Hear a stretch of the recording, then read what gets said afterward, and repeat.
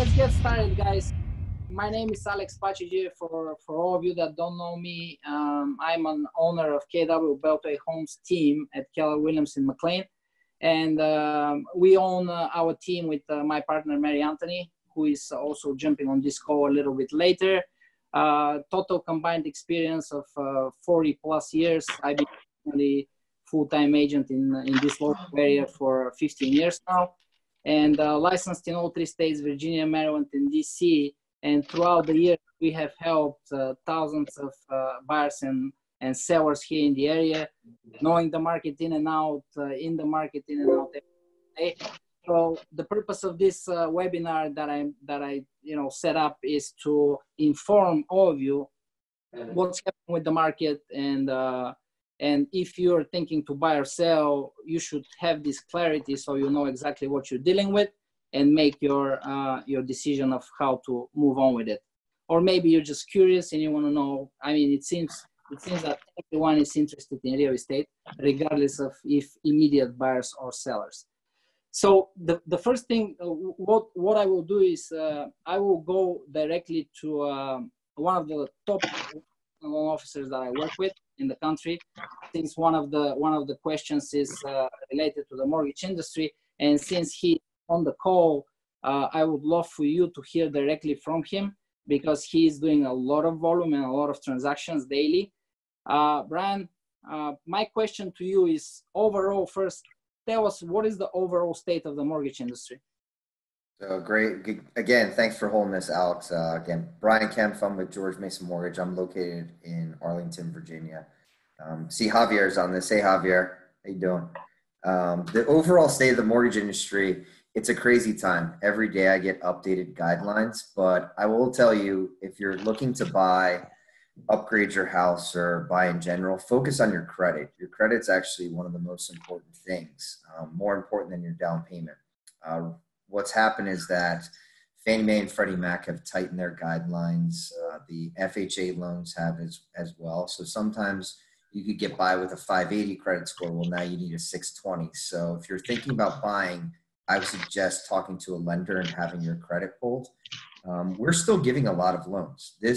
In April, that was the busiest month of my career. And as Alex mentioned, I'm in the top 1% in the United States. I was ranked 170th. For the amount of volume that I do. So I see a lot, and I lend all across the East Coast, and we are still giving loans. We're not declining loans, which is great.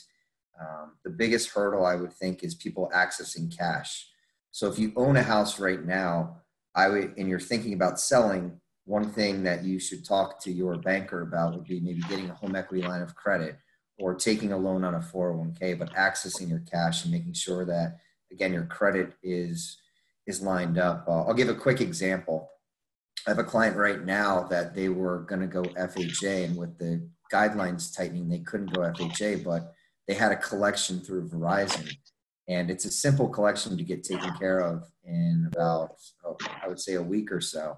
And they need to get that done now to be able to purchase the house. So talking to a lender, knowing what your budget is, but overall, to answer your question, Alex, we're doing business as normal. Guidelines are a little bit tighter, but we're still lending to anybody buying, first-time home buyers, people doing construction loans, people doing renovations. We're still lending a lot of money right now. Well, thank you for this insight. What about the folks that don't have much of a down payment? Let's say first-time home buyers and people that have just either don't have any down payment or have just a little bit of down payment. Do you have any products for those folks? Oh, for sure. If you're in the greater DC area, so I live here in Virginia in Arlington, and in Virginia, there's a program called VHDA for first-time home buyers where you don't have to it's 100% financing for some of their programs. It has income limits, so not everybody can get qualified for it. Not every lender can do that type of loan. I just closed a loan last week where the individual got the seller to pay for closing costs. They had the rate's a little bit higher when you're getting free money and not anything down, but they only had to bring $500 to the table, and they bought a condo in Reston for about $375,000, which is a great story now. So the misconception is that you need money. And if you are a first-time home buyer, and you talk to your lender and your income's, below what the threshold is for your county, you can do no money down. And that goes for Washington, D.C. I have a deal going on there. They have DC Open Doors, and in Maryland, it's Maryland First-Time Home Buyer. Those programs, they're great for first-time home buyers that don't have any money. And the misconception is that, do I have to put down 20%? And the answer is no. You don't have to put down 20% on if you're not a first-time home buyer. So, I do a lot of loans that are 10% down or even 5% down. Thank you. And what about the jumbo loans? Any loans above 765,000? I know that many lenders, they have restrictions, and basically at some point these loans were completely frozen. Yeah. They've opened up. So jumbo money here in the greater DC area, that's for loan amounts over 765,000. And right now, I used to be able to do 10% down. And now we require 20% down on jumbo money. On those types of deals, you need to have a credit score over 720. You need to have, what they've added because of COVID, is you need to have reserves. So if you're buying a house that's $1 million and you're putting down 20%, you need to have an additional probably $25,000 in the bank that you're not using. Another thing that people think is you have to have your own money. You can actually obtain gift funds too on jumbo money, as long as 5% is your own money. So as long as you have 5%, if you're getting a higher loan amount, but for those first-time home buyers, you can get all gift funds. So it's really case by case, and knowing what your situation is and talking to the lender and having him or her be honest with you. And, a lot of times people don't do their application right away. And I tell people, do your application so that I can see your credit, so I can get your pay stubs and make sure that everything's okay. So now everybody has time since they're home. So that's advice that I have. If you're thinking about it, talk to a lender. Do it now versus waiting. And also, guys, my recommendation would be stick with a local lender. Stick with someone who is day in, day out in this market, and definitely not a mortgage broker, because the mortgage brokers right now, they don't have really control over the loans, since they're middlemen.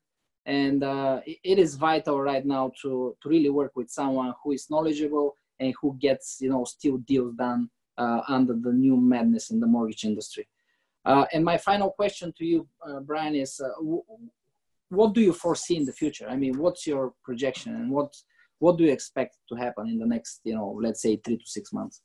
Great question. So what I see happening, here locally, and I work, so I'm a correspondent lender, so I work under a bank and I have access to other investors. So just as Alex said, use somebody that's local, versus the big banks are really struggling and they don't have the professionals that know the guidelines, and you don't want to be wasting your time purchasing something. I really think that once the stores open and businesses open, then the bank's guidelines will open as well. Being able to do the less than 20% down on jumbo money, that should be coming back, I would say, in a month or two. It's hard to tell, because I really think until people can go back to their jobs, the banks are going to have tighter guidelines, meaning that not everybody can get qualified. And it's the good credit. It's the people that have their jobs. That's something else. If you're looking to buy, the banks now have to go through mortgage companies. We have to do additional layers of verifying your income. So we verify your income now, and then we verify it right before closing. But I really see, to answer your question next, and I've already seen it open. I know, Alex, you and I talked about investment loans not too long ago. Mm-hmm. Now I can do investment loans. So there was a short period of time where I couldn't do investment loans. It's having a good group of lenders, and I think the guidelines and everything will be changing, but for the better. And I think also, people living in the United States are also going to think to themselves, okay, going through this, I should probably save a little bit more money or have a little bit more money, and then set yourself up to be able to purchase. I really think it's going to be good, and all the people a lot smarter than us are projecting that the end of this year and next year is going to be some of the best for real estate. And one other thing too, Alex, is that a misconception is that real estate goes down during these types of. I hear this a lot every single day. Yeah. Many buyers or people that are thinking to buy, they think that the market is crashing and the prices will go down big time, and they will wait until they really get these prices on the bottom of it. which, Yep.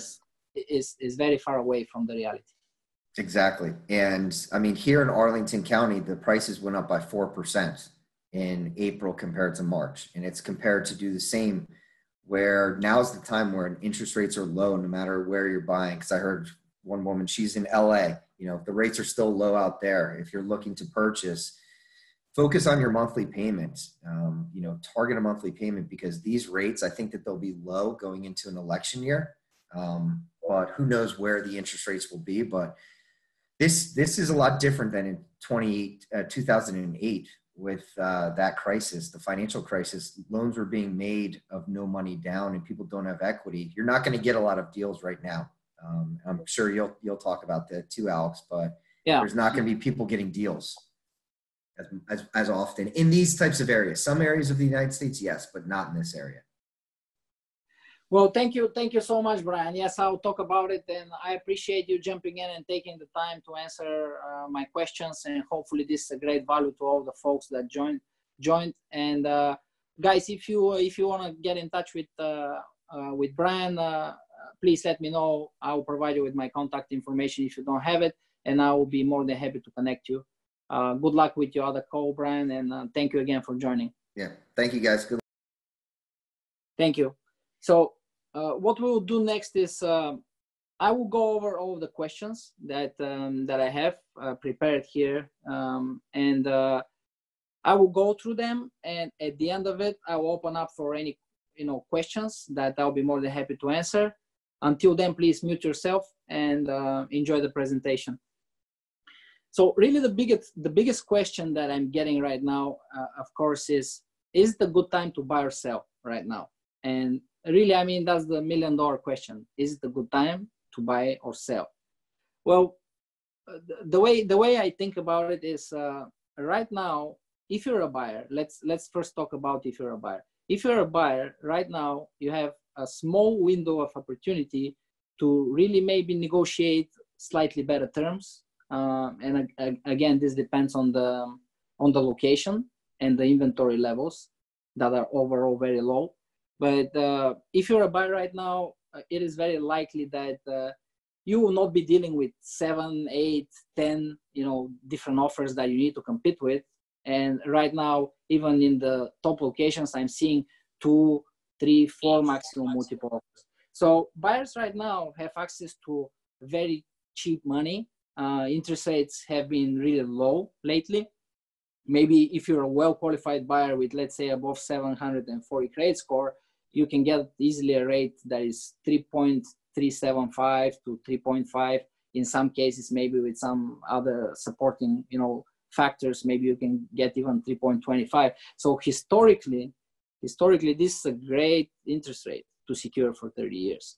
And on the top of that, with the decreased traffic, which we saw within the last 2 to 3 weeks, it was very possible to really find a home where you can really get in under contract, where, generally before the pandemic was very difficult, very competitive market. And at the same time, all of the sellers that are selling right now, they are very serious about selling. So it is kind of, this market right now reminds me of the winter market, where you have less inventory, you have less buyers, but all of the people that are actually making a move, they're very serious. So really, I mean, the question to you would be, if you're a seller, do you want to have 40, 50 people that majority of them are just shopping around and they're looking for this dream property, and if I find my dream property, I'll buy? Or you want to deal with 10 people that are very serious and they're out there, and if they like your property and if it's priced right and presented well, they're ready to make an offer. So right now, a lot of people day in, day out are buying and selling, and these are very serious people, as you can imagine. So my answer to this question is, I think it's a great time, just because for a buyer, you can negotiate probably better terms, and you can have access to very cheap money, therefore make your mortgage payment affordable. If you're on the seller side, and if you're a seller, again, we talked about it, but you'd rather have, less serious buyers than a bunch of buyers that, majority of them are shopping around. So that's the answer, my professional answer to this question. The next question is, if you're a buyer right now, how showings are happening, and what are the policies and procedures. At this time, we do not travel in the same vehicles with buyers. We need to travel in different vehicles. Once we get to the property, you need to wear your own mask and gloves, and preferably not touch anything inside the house. I will be the one also wearing gloves and mask, and I will make sure that before we even get there, I instruct the listing agent and the seller to open all of the doors, turn on all of the fans, lights, so everything is quite open and we don't touch anything. And this is, I believe, the safest way of handling showings. We already spoke about the mortgage industry. Very good question that I'm getting all the time is, what if someone, let's say you're a buyer or seller and someone gets sick during the transaction once you're under contract?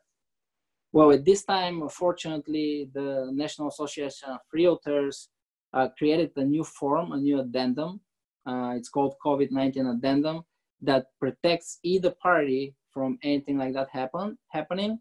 And there is a clause over there where you can extend settlement if anything like this happens. So at this time, if settlement does not happen on the settlement date because of this, then this addendum allows both parties to extend the deal. And if it doesn't result in successful closing, nobody will be liable or in breach of the contract, and simply the earnest money deposit will be returned back to the buyer, and the contract will become void. How is the process different now for putting a home on the market? It is a little bit more challenging, but at the same time, all of our photographers are working. They're not restricted. Fortunately, our job is considered essential. So all of our contractors, photographers, they're available, and we do not see generally any issues with preparing the home for the market, doing the necessary home repairs, and scheduling professional photography. And speaking about photography, it is very, very important nowadays to have a 3D virtual tour. And I think that the whole industry is changing to that, since it allows all of the buyers to virtually walk the property around. We do a lot of videos and basically making it easy for anyone out there to access the property before they schedule any showing. And if they do schedule any showings, my job as being the listing agent in this particular case, if I'm working for the seller, I make sure that I pre-approve all of these buyers and make sure that they're well qualified, they're serious, and only after that I schedule a showing. And if the property is occupied, I'm personally present at any showings, which on our end it makes us work harder, but at the same time that's the only safe way to protect our clients and to protect everyone involved in this showing, because I just simply cannot rely on agents just accessing the lockbox, getting a key, and walking inside the property where my clients live. So I personally handle all of these showings, making sure that everyone wears masks. If, let's say, there's a family of husband, wife, and 2 kids, I separate them. First, the husband goes inside and the wife goes inside, and trying really to keep less people inside the home at the same time. And that has been working really well. What are my options for showing my home as a seller?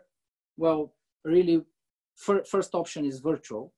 We do a virtual showing. We provide this opportunity for anyone who is interested to see any of our listings or any listings out there. If I'm working for a buyer, I offer a virtual tour where if you request a virtual tour, I will physically go to the property. I will call you on video call. I'll show you around.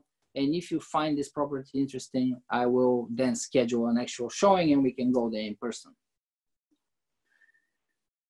Will the real estate, this is the best question of all. Will the real estate market bounce back when all of this is over? well, that's really, I don't have a crystal ball of, what would happen since everything is so uncertain. But what I can tell you guys is that right now, the market almost has not been affected. There was a period of about 2 to 3 weeks, prior to our call today, where we saw definitely a decrease in traffic and showings. And all of our listings were just sitting on the market with 1 to 3 showings probably a week. And suddenly last week, the traffic just came back, not only on the streets, but in all of our properties. They received a dramatic number of showings, which on 2 of our properties resulted in 3 offers on one, 6 offers on another. Both of them went under contract over the asking price. And I believe that the reason for this is that, whoever was holding on to their, home purchase or home selling plans, I think people are getting tired of all of this isolation, all of this quarantine. And since, there's so much uncertainty of when this will be over, people can't just, freeze their lives forever. And at some point, whoever needs to move, they need to move. And also, many people that actually were not even thinking about buying or selling, they started calling me that they realized they don't like many features of their homes. Because, before people were busy, intensive life, and they didn't realize that, some features of the home that they purchased are missing. And they realized that they really want to buy another home, that this home no longer works for them. So I expect after everything reopens again, I expect that a lot of people actually will make a move to a better home, and home that actually, they'll feel happy about, and it will have all the features that they're currently missing, and they're realizing that they've always missed these features.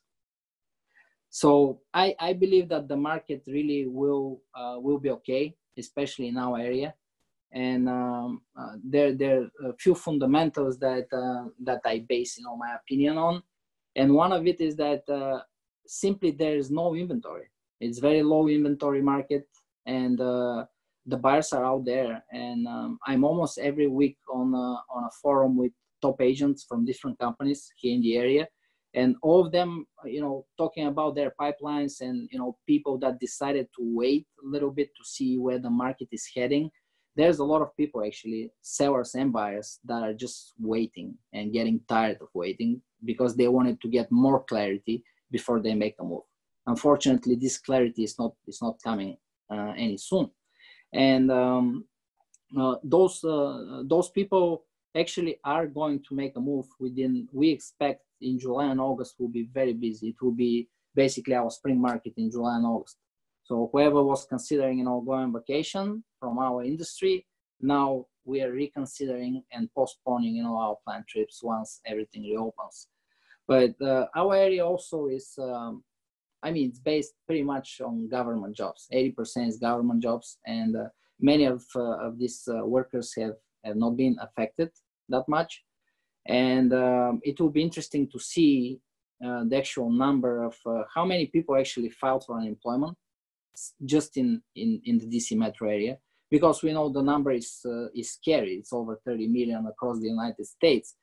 But I think that majority of these people are not in DC metro area, and many of these people I expect the ones that filed for unemployment and currently are not working, I expect many of them, large percentage, to actually go back to work. So this will really this will give us better direction of where the market is heading. But overall, no one from the top agents in our industry is expecting any dramatic price decreases or any crash of the market or anything like that. And what I will do real quick is, just so you understand where I'm coming from, I'll show you real quick, just for Arlington County and Alexandria, to show you real quick the numbers. I'll share my screen just for a second.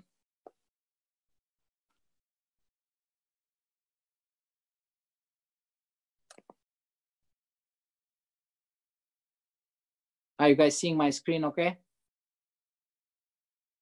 Yep. Yeah, we can see it. Okay, very good. So what I wanted to show you is I just picked randomly Alexandria and Arlington, since these are the kind of top two areas that that we specialize in. I wanted to show you that if you see on the left, this is kind of a market snapshot of you know, what's happening with the market in Alexandria and Arlington within the last 7 days. And you can see that there are 55 listings already put as coming soon on the market. 119 are the new listings. 40 are back to active, which means that they were under contract, but the deal fell through. Something happened, now they're back on the market again. And 59 of those reduced the price. But I mean, if you combine all of these numbers together, we're at about 160, 200, 260 listings. And if you look below that, under contract for the last 7 days, 96 listings. Pending are also under contract, another 124, and 196 transactions closed. So if you combine all of these numbers together, these are almost 400 deals that happened within the last 7 days, just in Arlington and Alexandria. So as you can see from, just wanted to show you this because it shows you the demand and the supply. Basically, the supply is twice less than what the demand is. And this is not just in Arlington and Alexandria. This is almost in any area that we're serving. So that's why, you know, when people say something like the market is crashing, you know, we're gonna we'll wait for the market to crash so we can get and buy something, you know, at the bottom price. There's just no fundamentals whatsoever. The inventory is still very low. I work with a lot of builders as well. Speaking to the builders, you know, they're also not building with enough pace to meet the demand. And as long as there is, you know, really low inventory and high demand, and people that, you know, are taking advantage of the low interest rates, I do not see any chances of, you know, prices decreasing. On the contrary, I expect even the prices to go up, and I expect at least 5 to 6% of the prices to go up. And I'm saying that because what I did is also historically, I went back through, you know, some of the crises that happened within the, let's say, the last 30 years. And every time there is either a pandemic or there is 9/11 or except the financial crisis, which was, you know, artificially created, and basically the banks were lending money to people that couldn't even qualify for a credit card, and, you know, they were giving him 500, 600, 700,000 loan amount. That's a totally different story.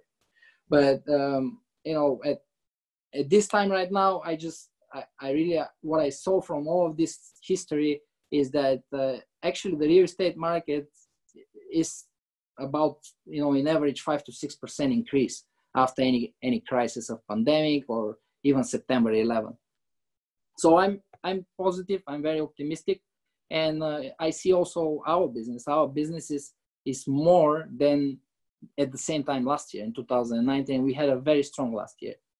So speaking to Stuart Title, Dejan Stankov with Prime Lending, one of the top loan officers I work with, everyone is having a great season regardless of the challenging situation. And I think that, you know, we'll be just fine. And whoever is waiting to do a move, definitely they will make that move in July and August.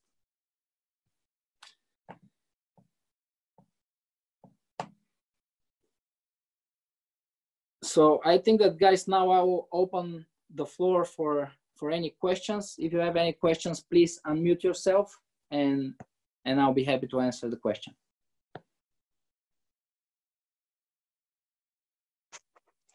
Alex, thank you very much for the call. A lot of valuable information. I really appreciate your time.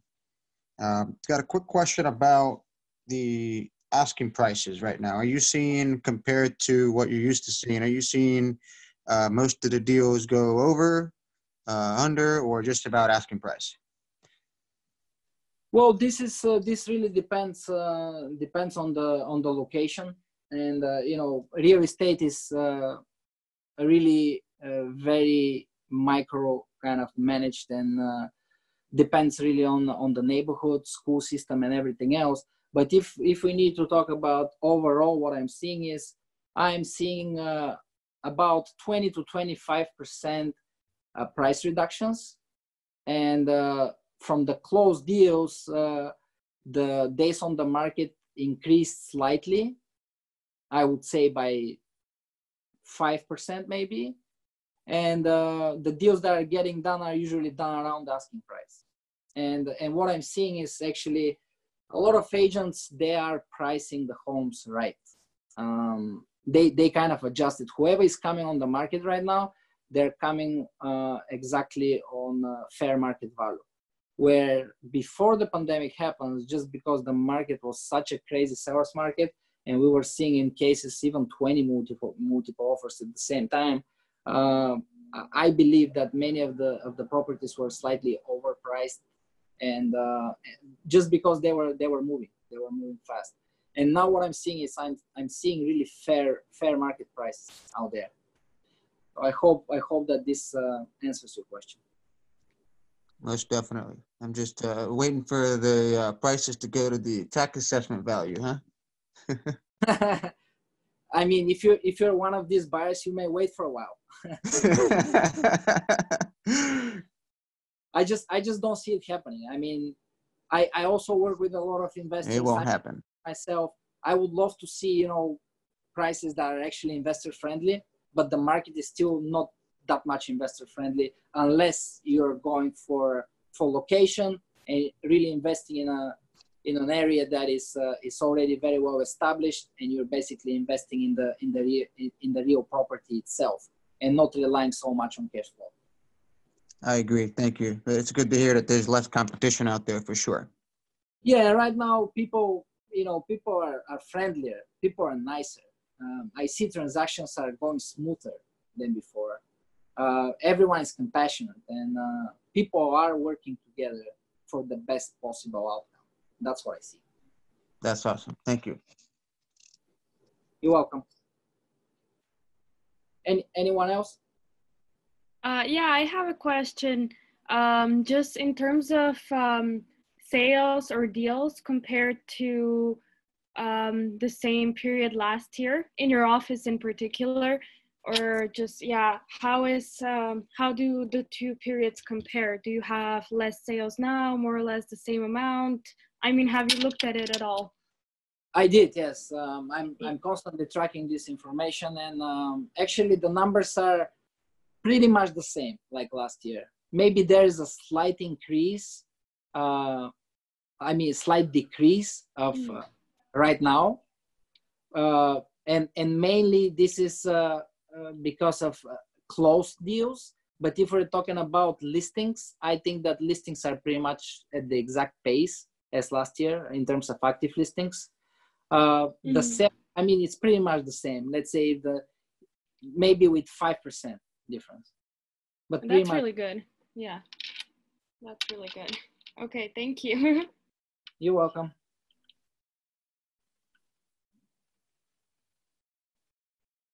Anyone else, guys? You got anything in Falls Church? Who is this, Stefan? Yeah.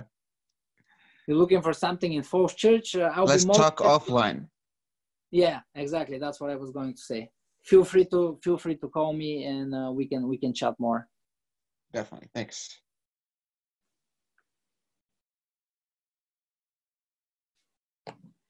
Any other questions, guys, that I didn't cover? I know that, I just picked the top questions that I'm getting asked, but maybe you have a question particularly that I did not answer, or you need just more clarity and maybe kind of go deeper on any of the questions that I covered.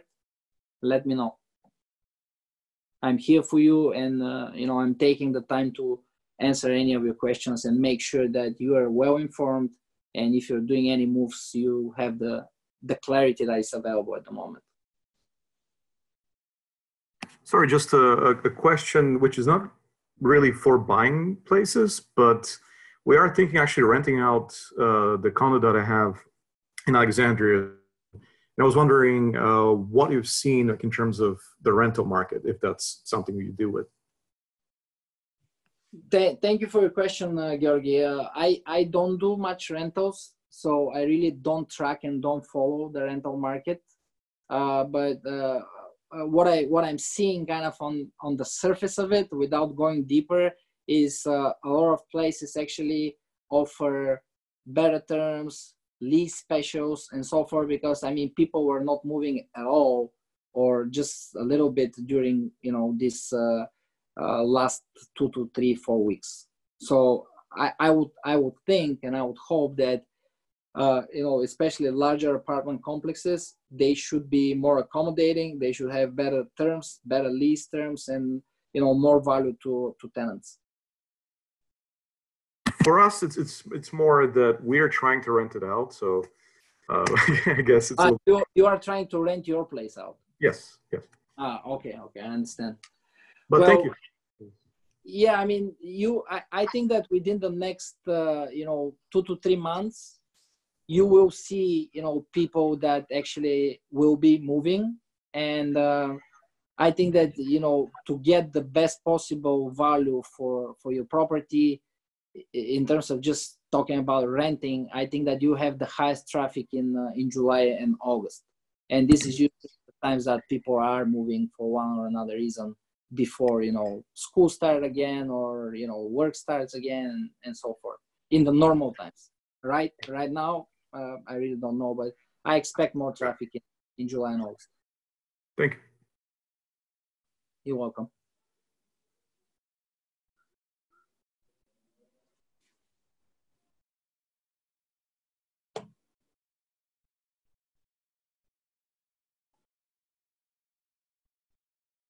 Don't be shy, guys. Any more questions?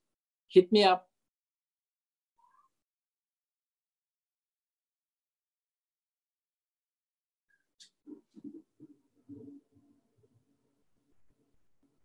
Going once. All right, I have a question. Can you hear me? Yes. Okay. I can hear Maria. Yes, Maria. Okay, so for people who are still employed, who maybe want to upgrade to a bigger house, or want to purchase and invest in real estate, I mean, the prices are lower. My neighbors sold their house at 4% less than what they would have gotten a couple of months ago, which is significant amount of money in the area. But, I was thinking, you upgrade or you make a huge investment, you have this huge loan, fine, mortgage rates are good, you can pay less than 20%, and then you get laid off. Like, what happens then? Like, is this really a good move? I mean, that's a great question, because I mean, this is a reality. It could happen to anyone. No one is protected. But I mean, generally, if people are making that move in first place, they should be pretty much secure in terms of their jobs and income. Otherwise, they wouldn't even consider. But let's say that yes, there will be a small percentage that this could happen to them, and at that time, basically, now we start talking about different options on kind of distressed properties and situations like that. But that's where short sales come, and usually loan modification could be one option. Doing a short sale, if you want to just sell the property, would be another. And the banks, I mean, after what we're going through, the banks are very cooperative. I mean, the banks are working with any folks that are having any kind of difficulties to make sure that they help them in the best possible way to keep their properties and still have a roof above their heads. So at this point, apparently if there is a hardship, either going to loan modification or going to a short sale if you want to get rid of the property. This will be basically the two options. And the banks will work with you. And I expect actually the processes to be much shorter than, doing them back in 2008, 2009. Because at that time, I was doing almost 100% of my transactions just short sales or foreclosures.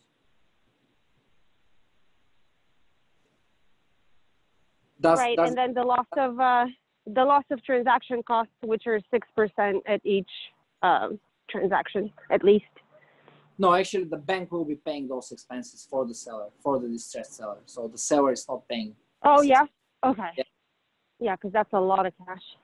Yeah, this is something that me as a listing agent will negotiate with the bank to cover. But yes, generally the bank will pay the commissions and everything involved, not just the commissions, but transfer, recordation, settlement costs. Because I mean, Thank you, Alex. Think about it. If the bank just lended you, let's say, $700,000 loan amount, and suddenly 2 months later you default and you lose your job and can no longer pay the mortgage, what is their option? I mean, if they need to go through foreclosure, and let's say if we're now any foreclosures are prohibited at the moment, so the bank can't do anything if we're still in this situation with the pandemic. That's number one. And second, even if they are allowed to proceed with that, that's a very complicated and expensive process for them. There's requirements that they need to meet. They need to advertise this coming auction. They need to invest in attorneys. Then they need to, many homeowners will be frustrated. They'll probably damage the property. After that, they need to do repairs on those properties. So actually turning around and reselling this property in the open market will be much more expensive to them than just working with the homeowner to give them any kind of options to keep the home.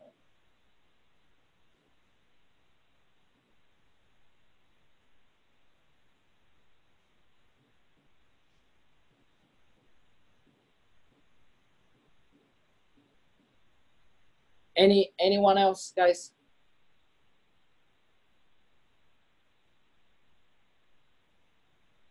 It's 6:48 now, so going once, going twice, and I will just wrap it up. And I will thank all of you for being here with me. If you ever have any other questions that I didn't answer, or you just didn't think about them at the moment, feel free to reach out to me. And my number is, if you want to write it down, 202-361-1717. I'll be more than happy to answer any questions for you. And Stefan, I'll wait for your phone call, and we can chat more about your Falls Church goals.